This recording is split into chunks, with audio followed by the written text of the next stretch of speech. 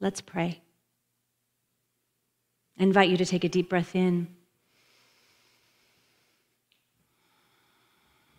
What a blessing it is to be right here on this terra firma, this sacred and holy ground, this place of love, this place that love built, this place that love is growing and expanding and deepening.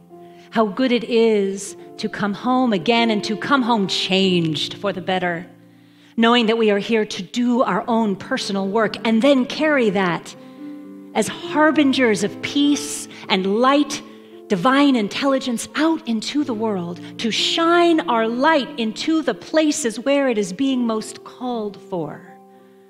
How good it is to know that we get to do this in spiritual community. We're growing up all over each other. And we get to. What a blessing it is to witness this love and this growth and this expansion.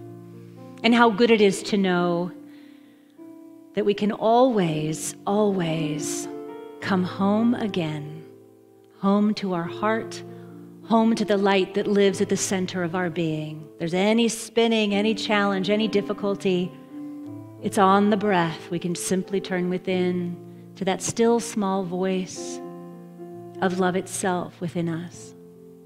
And so it is from this place of love within us that I allow this prayer to be a blessing to all of our loved ones and family and friends, knowing that it surrounds them with this same love.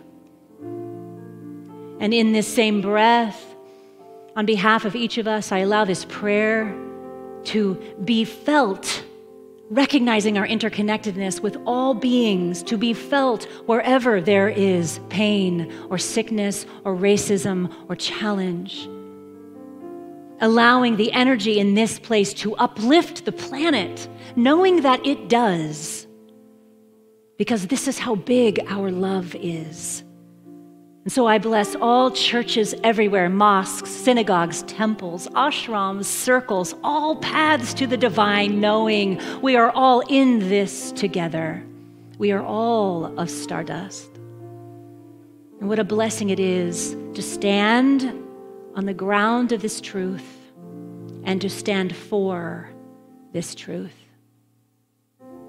So from this place of oneness and groundedness, I give profound thanks. I allow it to be, and so it is. Blessed be.